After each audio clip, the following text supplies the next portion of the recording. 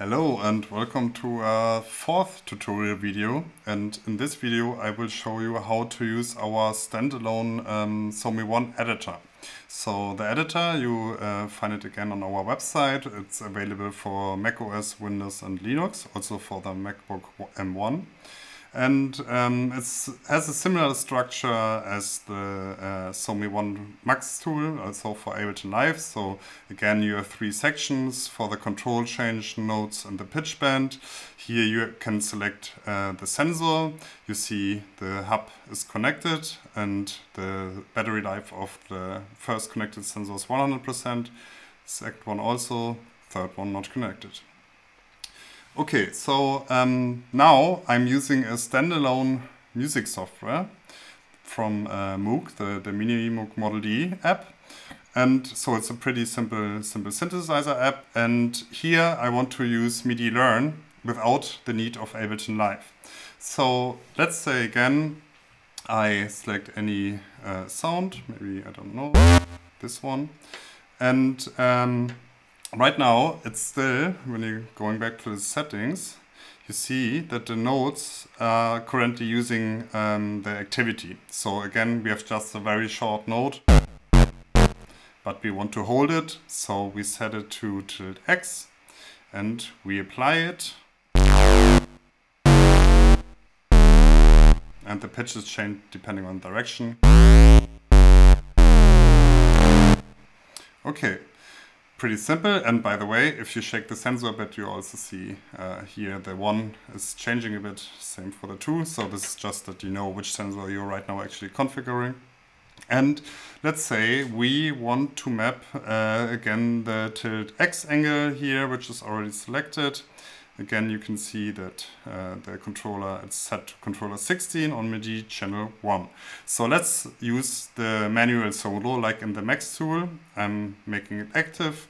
You see the LED is yellow again. So I go back to my app. Let's say I want to change the cutoff frequency here. So I'm going to MIDI settings, map MIDI, and I'm clicking on the filter cutoff. And it's mapped. So these are our default mappings by the manufacturer. So now I can change the filter cutoff again. And remember why we don't have a note? Yes, because it's soloed. So we have to make it inactive again. And now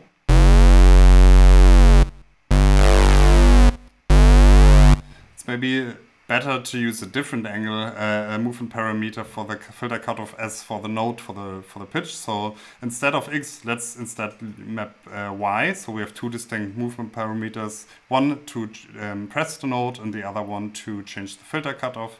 So I'm selected tilde Y, active, going to Midi Learn. I'm clicking on my filter and I'm making the learn the solo inactive. So now I can play the note.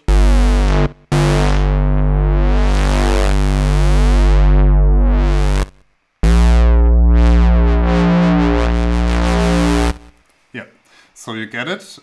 This is how you map it with any other music software, MIDI software you have. You can just use the Midi Learn functionality. Of course, you could also set the CC controllers manual if you like, but obviously it's easier to use with Midi Learn. And lastly, I want to demonstrate to use again the push encoder to learn something. So let's say I want to, which one should we use? Yeah, let's use tilde Y again for changing maybe the volume. Let's change the volume with tilde Y.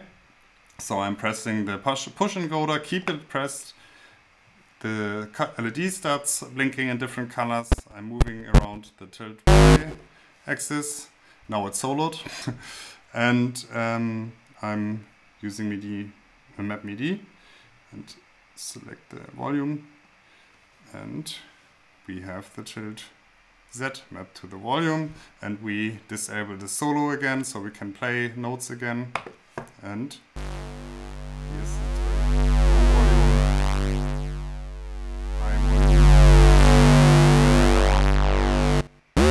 yeah, so I have right now 3 parameters. I control the note, or actually 4. I control the note on, off, the note pitch, the cutoff frequency, and the volume with 3 different dimensions.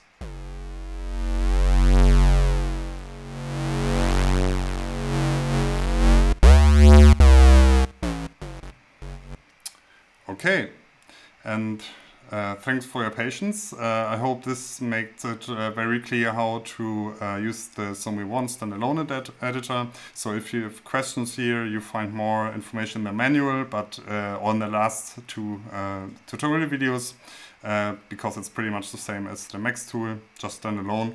And in the last video, we show you how to use the editor with a hardware instrument.